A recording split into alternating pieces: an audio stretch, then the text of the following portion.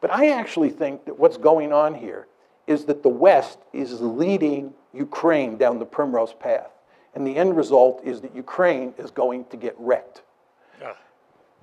And I believe that the policy... that's pretty much what's happening right now, and it doesn't seem like they're going to have a lot of help.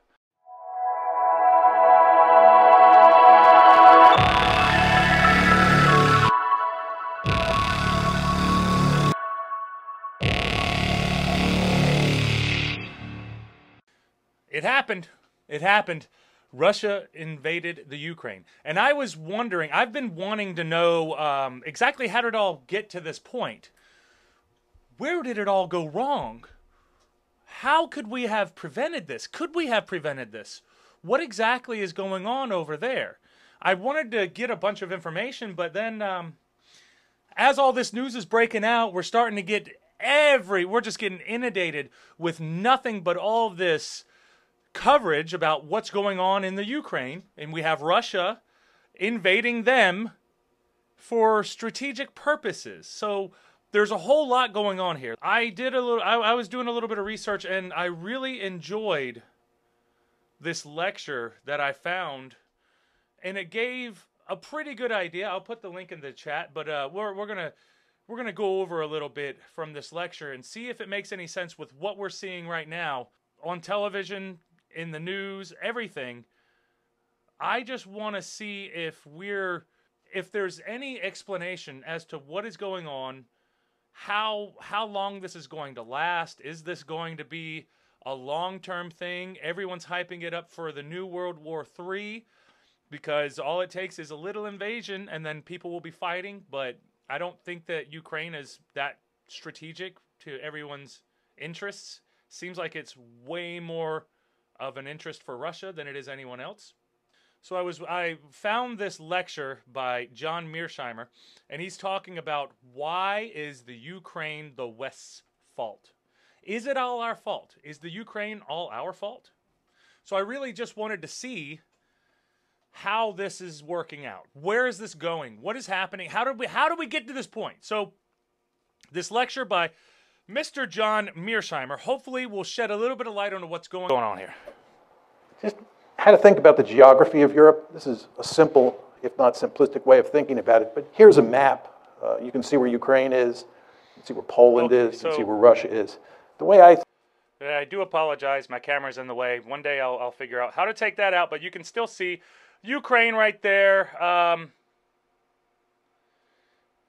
Russia, Belarus, Poland, Germany, France. See, Ukraine's kind of in the middle of everything, heading on towards Europe. But it is funny that you have the Iron Curtain, Estonia, Latvia, Lithuania, Belarus, Ukraine. All of those are former Soviet satellite countries. Think about European security is there's France, Germany, Poland, Ukraine, and Russia. Of course, we're moving from west to east. These are the big kahunas. These are the big countries that matter. And of course, the two countries that matter the most historically are Germany and Russia, or for most of the 20th Which, if we remember anything about World War II, 20th century, Germany and World War I, and the Soviet and all the biggest wars that have been going on in the past 200, 300 Union. years. And I put them in red because, as you well know, both Germany and the Soviet Union fought bitter wars in Poland, in Ukraine, and we could add in Belarus as well. Yeah, so seeing a little bit of location and everything, it gives you, I'm way more of a visual person, so we can talk about all this stuff, but if you visually see it, it helps a lot. If need be.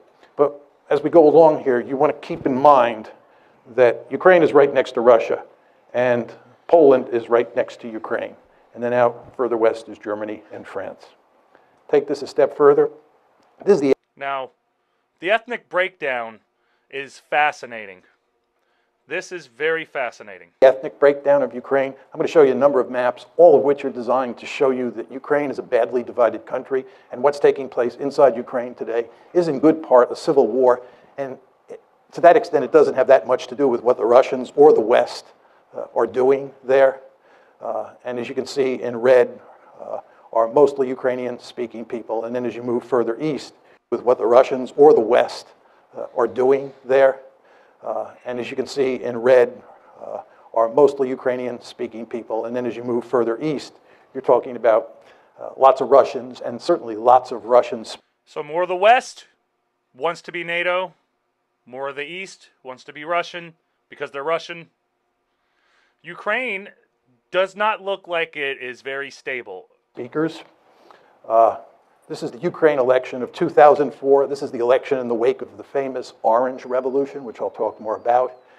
As you can see, the country is badly divided between the East and the West. The Russian speakers in the East and the Ukrainian speakers in the West. This is the 2010 election, which resulted in Yanukovych getting elected. I'll talk about President Yanukovych's 2004 election. Could enter only one international economic union. Now, this right here. Which of the following from the international 2010 election look a lot like the voting patterns in the 2004 election. And then these are two recent surveys that came out from the International Republican Institute, that's here in the United States. This one says, if Ukraine could enter only one international economic union, which of the following should it be? And of course, the blue is the EU, and the light blue is the customs union, or actually the red is the customs union of Russia, Belarus, and Kazakhstan. And the cities up at the top are in western Ukraine, and the cities down on the bottom are in eastern Ukraine. And you see a big difference between the East and West. There is such a big separation. So you can see very clearly that people in the West would like to join the EU. People in the East have little interest in joining the EU. And interestingly enough, so we've seen the demographics, and you see the demographic breakdown of the United States, and you can pretty much tell how people are going to vote based off of the demographics. And this is pretty much what we're looking at here in the Ukraine, and this is why Ukraine is such a mess. No one can get along over there. Russian or are you Ukrainian? Those are the EU numbers. Here are the NATO numbers.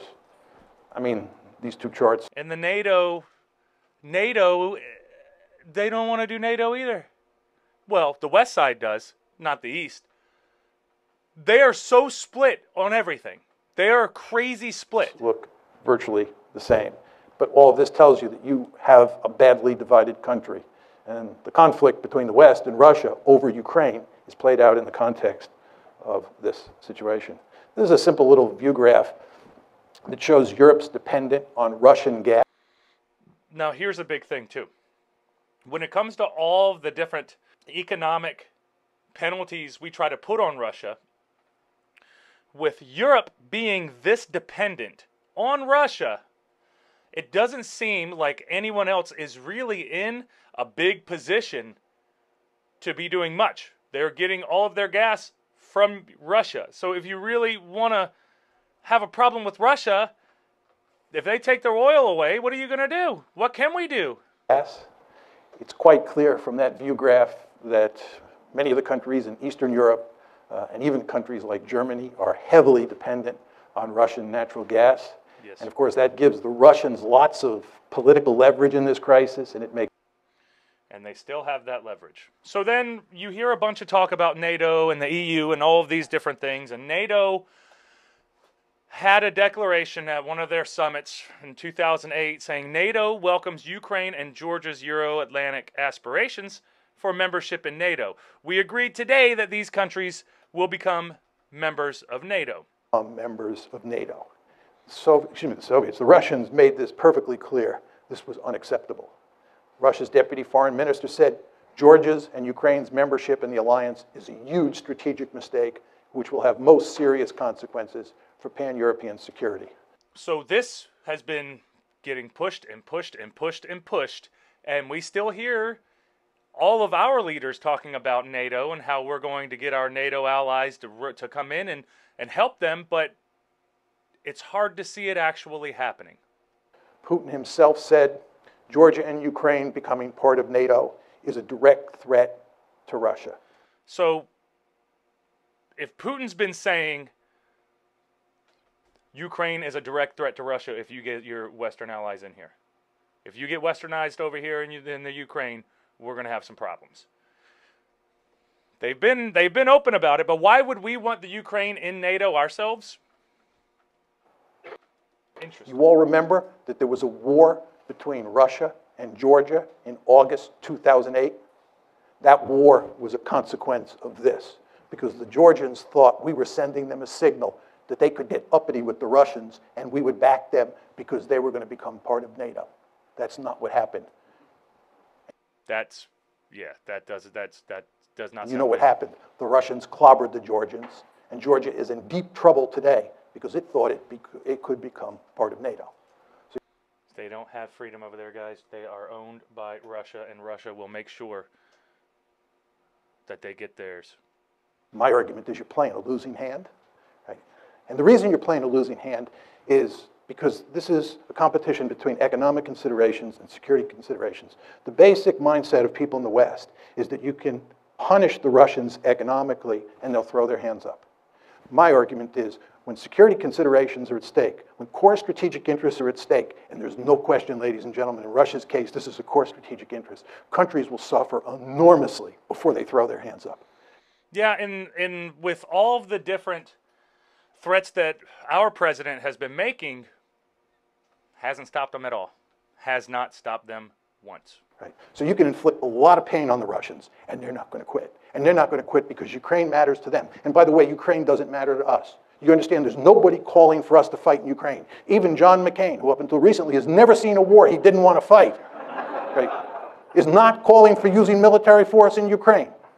What John McCain is saying is that Ukraine is not a vital strategic interest for the West. That's what he's saying. It is a vital strategic interest for the Russians. They've made that perfectly clear, and not just Putin, right? So in terms of balance of resolve, it's all on their side. And I showed you that slide up there that depicted how much economic leverage the Russians have because of all that natural gas going westward. So we're playing a losing hand here. But let's assume that I'm wrong. That doesn't sound very positive. Let's assume that we're playing a winning hand and that we are capable of backing Putin into a corner.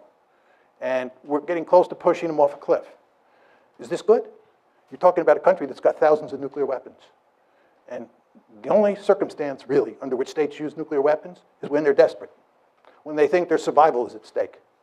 So what you're talking about is putting Putin in a situation where he's desperate. And if you go home and Google Putin and nuclear brinksmanship, you'll be reading all the articles that come up for the next 2 years, right? Because he's making it clear that you're fooling around with his core strategic interests. And again, he's got thousands of nuclear weapons. So you're putting yourself in a position, right? You're putting yourself in a position where you're willing to risk a possible nuclear war over a piece of real estate, Ukraine, that is not of vital strategic interest to the United States. Again, it's not of vital strategic interest to us. By the way, and this will be my final point on this, what's truly amazing about all of this is that we were talking about incorporating Ukraine into NATO when we have now acknowledged by not taking military action over Ukraine that it's not a vital strategic interest. You understand that when you incorporate Ukraine... Is that why we're not actually offering up much help more than what we're doing? Just sanction, sanction, sanction? Is Crimea lost to Russia for good? Yep, it's gone. When I give this talk, many people in the West think that there's sort of a deep-seated immoral dimension to my position because I'm blaming the West and not Putin, who certainly has authoritarian or thuggish tendencies. There's no question about that. But I actually think that what's going on here is that the West is leading Ukraine down the primrose path. And the end result is that Ukraine is going to get wrecked. And I believe that the policy... I mean, that's pretty much what's happening right now, and it doesn't seem like they're going to have a lot of help. Man, this shit's crazy, dude. I'm advocating, which is neutralizing Ukraine and then building it up economically and getting it out of the competition between Russia on one side and NATO on the other side is the best thing that could happen to the Ukrainians. What we're doing is encouraging the Ukrainians to play tough with the Russians. We're encouraging the Ukrainians to think that they will ultimately become part of the West because we will ultimately defeat Putin and we will ultimately get our way. Time is on our side. And of course, the Ukrainians are playing along with this. And the Ukrainians are almost completely unwilling to compromise with the Russians and instead want to pursue a hardline policy. Well, as I said to you before, if they do that, the end result is that their country is going to be wrecked. And what we're doing is, in effect, encouraging that outcome. I think it would make much more sense for us to work to create a neutral Ukraine. It would be in our interest to bury this crisis as quickly as possible. It certainly would be in Russia's interest to do so. And most importantly, it would be in Ukraine's interest to put an end to the crisis. That is fascinating. And it seems like a lot of this stuff has been built up over time. And obviously, this isn't 100% correct, and this isn't exactly what's going on. I mean, there's so many different variables that you can consider, that you can't consider, especially with geopolitics and world geopolitics and things like that. The tug of war that the West and the Russians have been doing, the East and the West have been doing with the Ukraine, it looks like it's finally gotten to the point to where he called it. I guess he called it months ago, or years ago, 7 years ago, I believe. Yeah, 2015. He called it. Ukraine is going to get wrecked. And what's happening right now, guys? What's happening right now? I hope that this was informative. I've definitely learned a lot with it. I'll say go and check out that lecture because it's fascinating. Just getting an idea, just a little idea on how all of this came to be and where it may be going. And it seems like it may not quite be World War III in the sense that people are thinking it is, because it doesn't seem like anyone else has interests in the Ukraine other than Russia, and Russia's going to go in there and do whatever they have to do.